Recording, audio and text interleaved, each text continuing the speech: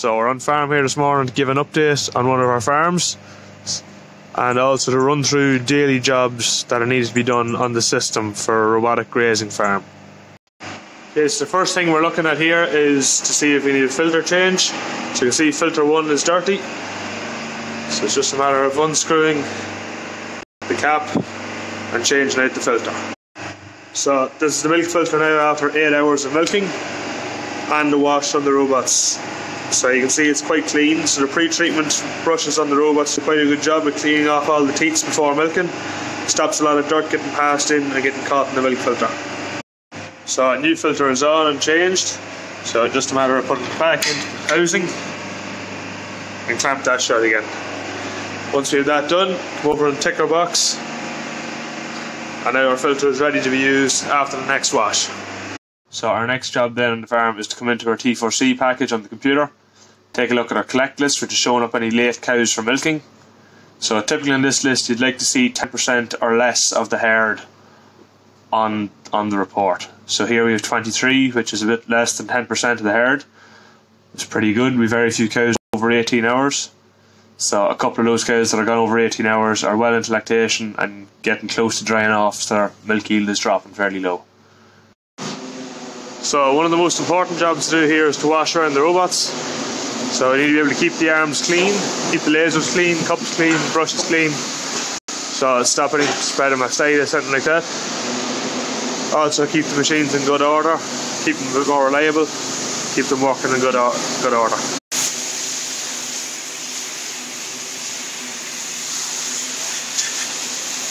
So washing the robot arm then just to keep any loose dirt off it. So do this on every robot twice a day. Helps to keep them in good working order. Quite a simple job, quick, easy to do. So also clean the lasers with a cleaning fluid. Make sure that it's able to pick up all the teats without causing any failures on cows.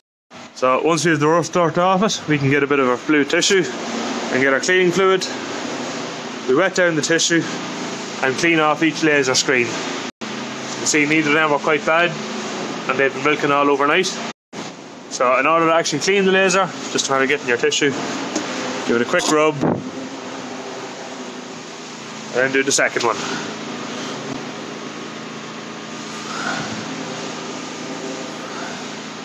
So 2 robots more or less ready to go for the day. So another one of your daily jobs is to check to make sure all the robot arms are calibrated and in the right position. You can see here robot 1 is slightly out of position compared to robot 2. So lined up perfectly underneath the jetters, whereas robot 1 is slightly off-centered. So this will result in poor attachment, it'll result in poor cleaning, so it's quite easy to fix it. So all we have to do is do a calibration of the robot arm. So to calibrate the robot arm, we have to put the robot out of operation, and then we just have to press calibration robot arm and start. So the arm will pull itself up towards the cabinet. Once it gets to the cabinet, it'll reset its home position and you can accept the new coordinates and put it back into operation. So it takes around about a minute to do this job. So the arm is after making it all the way up to its home position here at the front of the cabinet. We can hit accept, go back to the jetters. Once it reaches the jetters, we can put it back into operation and it's ready to make the next cow, freshly calibrated and ready to go for another couple of days. So now we're on to our grazing jobs, so we have to move our strip wires. So this is our B block here. Cows come in and grazed this last night. Due to come back in here now at 10 o'clock this morning. So this is the first grazing of the B block in this paddock. So it's not a bad graze out, but it's not a great graze out either. So once we move this wire on, we'll get them slightly less now in the next block and should get a bit tighter of a graze out. So that's our B wire move now for this morning. That's what's done in this paddock until this time tomorrow morning. So cows will start to come in here at 10 o'clock now this morning and keep coming here until 6 o'clock. At 6 o'clock then they go to the C paddock, which is the other side of the farm. So this is our C block here on the farm. Cows come out here at 6 p.m. every evening and stay out here until 2 a.m. every morning. And are due to be gone out of here by 10 o'clock this morning, so we still have about 22 or 3 cows left, so quite a low number of cows. Should all be gone fairly soon, so we can push them back into the shed and move our wire for the next break. So you can see, as soon as I came to sweep cows out of the paddock, they all started to move. There's our 20-25 cows gone back in towards the Astronauts now. They'll get milked and either head on out to A or wait around for the next while and head to B. So most of them cows will go to A and stay there for the next couple of hours. So that's our C wire done for tonight. So our cows are due to come back out here now at 6 PM this evening. So this is a slightly lower cover of grass, getting a better graze out, nice and close to the yard. You can see the yard up there at the top. So cows are due to go back out of here in towards the robots after 2 AM tonight. So you can see here nearly all of our cows have gone into the yard, into towards the robots. There are 1 or 2 cows left standing here in the pass. So I'll sweep them in now and the job's done for this morning.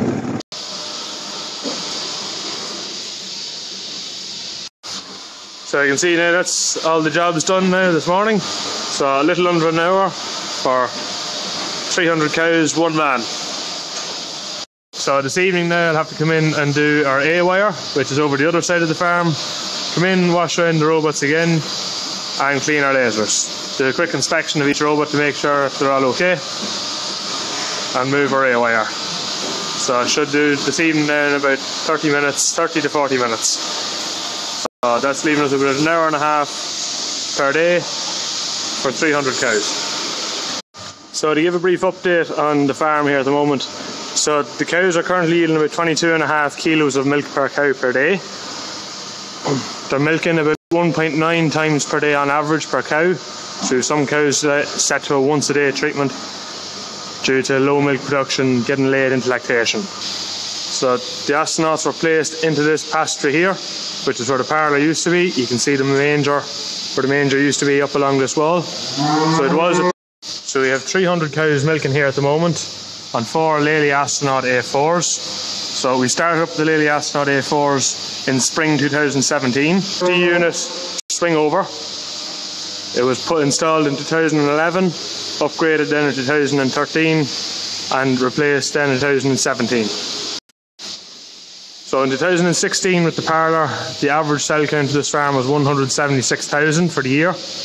In 2017, after 1 year with the robots, using the data from cell counters fitted to each robot and monitoring conductivity of cows, we managed to reduce that down to 132,000 of a cell count average for the year. And currently the bulk tank is running at 80,000 to 60,000 of a cell count per lift. So it's quite a lot lower now than it would have been any other year. Purely down to using the data the robots are giving us in terms of conductivity of cows or high cell count cows and treating cows accordingly.